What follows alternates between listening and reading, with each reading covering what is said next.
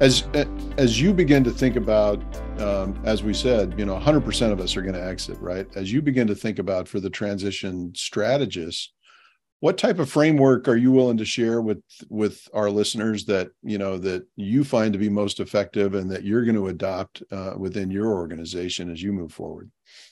Yeah. So, well, a couple of things. One, I wrote the book called "It's a Journey," and I wrote it so that in hopes that owners would pick it up and read it. Then, if you go into the book, it's a how-to book, and it's got different tools in it.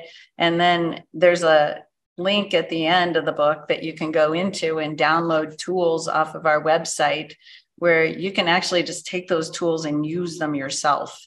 So definitely want just people to think about their transition before it happens or has to happen, and start to think about envisioning what that next adventure looks like, not retiring after the business, but what does the next adventure look like as you near leaving the business, right? That's part of the adventure too. It's all a part of the roadmap. And so in my plan, I just had my 60th birthday, which I'm excited. Hey, congratulations. You keep having those. You're going to be as old as me. Oh my goodness. Well, that may be okay. I think, having a birthday now is a blessing. Absolutely. Absolutely. Good thing.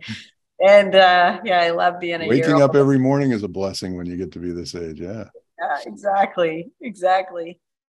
So this year, my plan is to carve out some time, and I am working on building my own transition plan and using the same tools that we use with our clients.